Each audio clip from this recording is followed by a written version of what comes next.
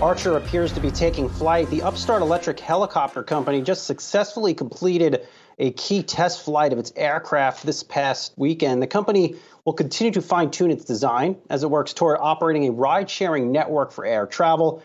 Archer board member and former United Airlines CEO Oscar Munoz joins us now for a chat on the company and the state of the airline industry. Oscar, always nice to see you. Thank you for taking some time. You're indeed a busy guy in this semi-retirement of yours.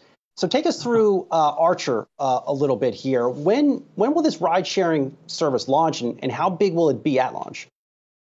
So first and foremost, I think it's an important distinction to recognize that the term eVTOL, electric vertical takeoff and landing airplane, it is not a helicopter. And there's in the world of flight, that is a very, very large and significant distinction. So it is an airplane, plain and simple. Urban air mobility, to your question, is something that we see on the horizon. Think ride sharing in the sky. For those of us old enough to remember the Jetsons cartoons, sort of that concept. Really revolutionary, disruptive way to democratize air travel is the sort of the foundation of why I'm involved with. With regards to the timing of all of this, obviously we have a very aggressive timeline. We have to build the aircraft, we have to test it. The G1 certification that we got a few months ago was the design aspect, the test on the same day, anniversary of the Wright brothers, which is interesting.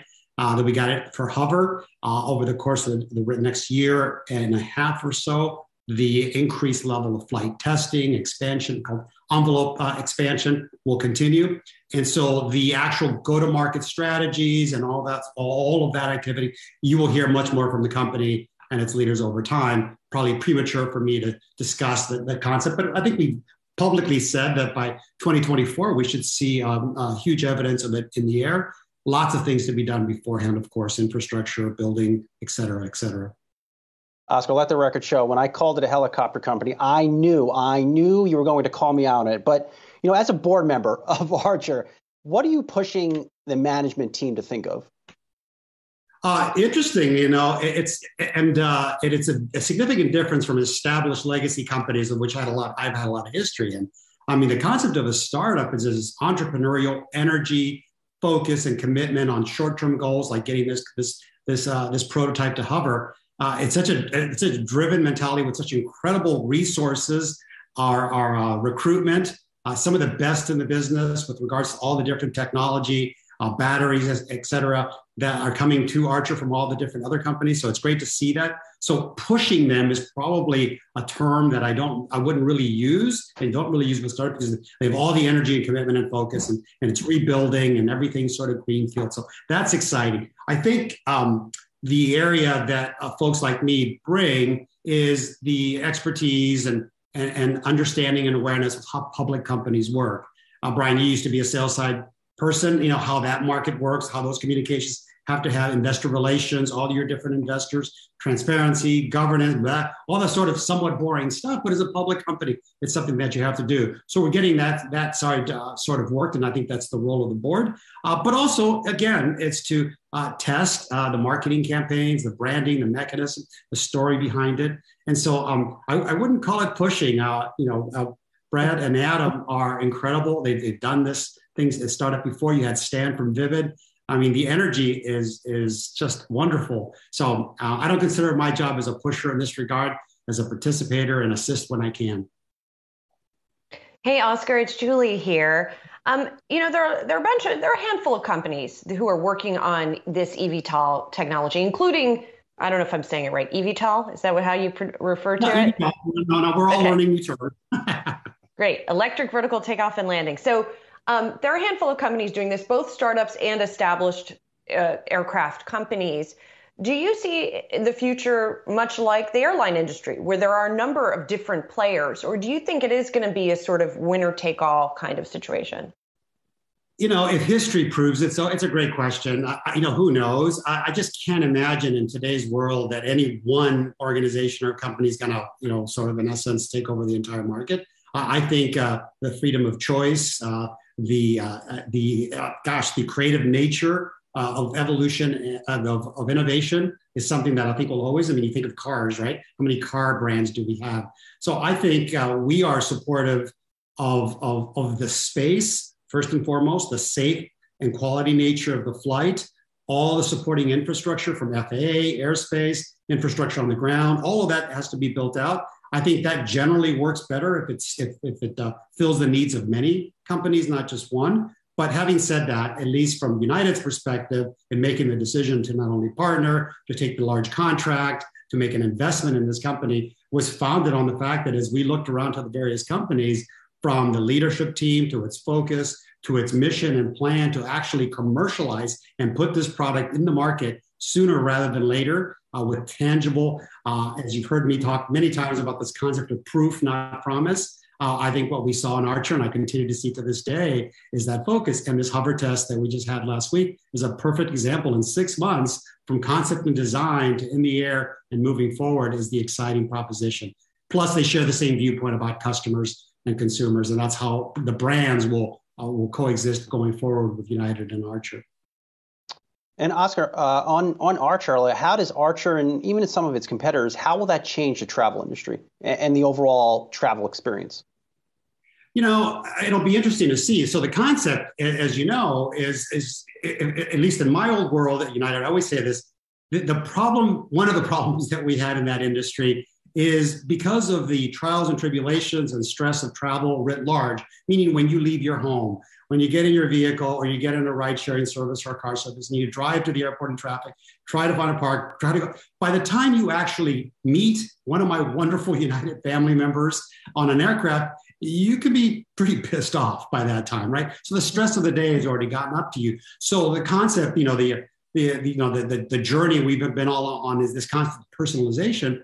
Well, this is a perfect addition. So when you talk about how this is going to change and disrupt, I mean, think of the ability to not have to worry. I mean, the flight times from Manhattan to JFK or one of the local airports is under 10 minutes. I grew up in LA. I live in Chicago now. I mean, when I travel from Chicago to different places, we don't know how long it's going to take to get to the airport. So that adds to the stress.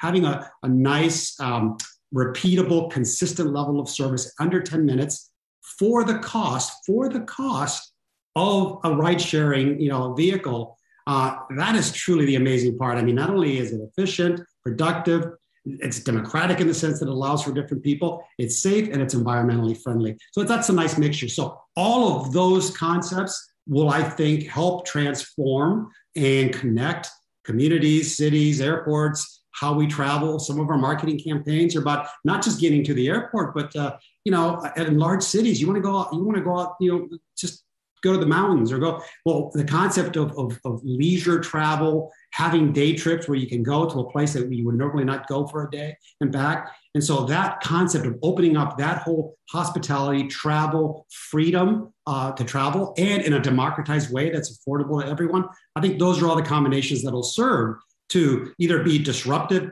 which sounds negative, or productive and value-oriented for our lives in general. I don't know, Oscar. I'm ready for teleportation. Skip all this other stuff. I guess in the meantime, this could work. I want to ask you. That, by the way. I've always said, it's like, listen, until we get this beam me up thing that we also watch along with the Jetsons, we got to do what's best. And this is the next evolution and giant step in that. Yes, you got to take baby steps there on the way to beam me up, Scotty, I suppose. Oscar, you talked about the stress of travel. Obviously, that is something that is very real for everyone. And it's especially real right now amidst the pandemic. I'm sure you're aware of the hearing that was on Capitol Hill where a number of your former peers in the industry were sort of grilled about the measures that they have taken about COVID-19. Maybe you're glad that you're not having to deal with that at this point. But, how do you think the industry has been dealing with it? Obviously, there's been a spectrum here. But do you think, for example, your company has been taking some of the right steps? And do you think some of the others have? I think, let me start with, this is an industry where no good deed goes unpunished. There's just so many different viewpoints, political, philosophical, and otherwise, that it's hard to sort of measure everything.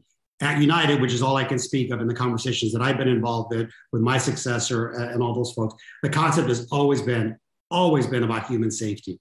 And when you develop a principle that's that paramount, that's what drives the conversations and decisions around that. So everything that we've done at United is about safety. And invariably, you're going to have lots of negativity, lots of people pressing in different ways. But if your mission is true and heartfelt and genuine, I think that makes sense. So it's all been about safety, and we've been leading in that regard.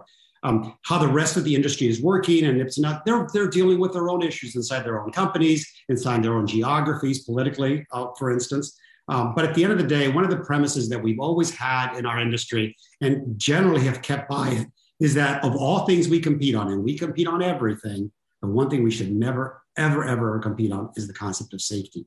You as a consumer should not be flying one because you think it's safer than the other. I just think that's ridiculous, and we're all the same aircraft. And so we try to do this in this way. So I am supportive of the industry. They did get grilled on many issues. They had a little fallout about masks. I think it was a sort of an offhand comment that nobody really caught on and such. And in hindsight, and what you're watching, I immediately jumped. It's like, no. Masks are important, and all those precautions are important in this area of uncertainty. So I am supportive of really what we've done at United, and I think that the industry has been aligned with that as well. Like always, you give us a lot to consider and think about. Archer board member and former United Airlines CEO Oscar Munoz, good to see you. Happy holidays, and get some rest. You're a busy guy.